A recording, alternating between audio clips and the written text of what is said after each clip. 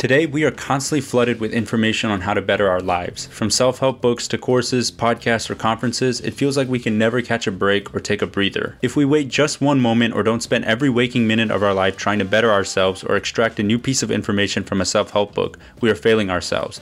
If you're anything like me, you've probably felt the same feelings in the past couple of years. Don't get me wrong, I'm a huge fan of developing myself and learning, but at a certain point, I think we all need a break from the constant self-help push and to relax. What if I told you that you could find that break yet still gain something of value in your creative pursuits? That's where the power of reading fiction comes in. Reading fiction has become a new habit of mine that developed during the start of the pandemic.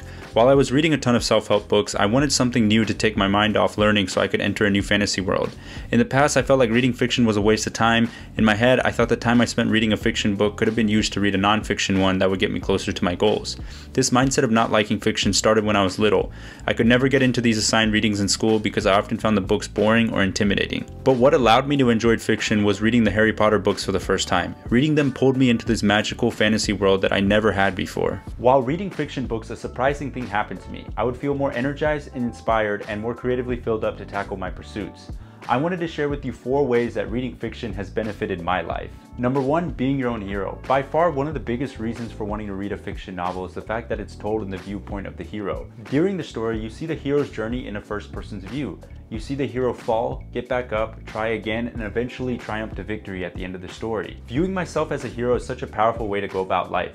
Tapping into the mindset that you are the hero of your own journey gives you the confidence you need to take strategic risks in your own life. I recently took a hero's leap when I quit my job to make a career pivot and to also start my own freelance photography business. It was a scary decision to make, but I would much rather fail and try rather than never attempt it at all. Think about it. No one who reads Harry Potter wants to be the random kid sitting in the cafeteria. No, everyone wants to either be Harry, Ron, or Hermione. Those are the characters carving their own path and creating something special. Don't be afraid to be your own hero. Number 2, feeling more creative. Whenever I get done reading a fiction book, I feel more creative. Even though I don't go into those fiction books with the goal of unlocking more creativity, I can't help but feel more inspired and more creative to create content. We've all felt like this after we watched a great movie, TV show, or playing video games, but compared to those other activities, when you read, you have to actively pay attention to what you're doing. You have to actively make sense of what you're reading in order to unlock the full creativity of the work. And just by doing that, you will unlock your mind to all these new ideas to help you and inspire your life. A study by the University of Toronto said fiction readers are more creative thinkers and open-minded than non-fiction readers. Reading fiction helps them in decision-making and better judgment. Last year when I read Ready Player One, I remember feeling inspired to create a fictional world of my own, and inspired me to pick up my camera and start creating something.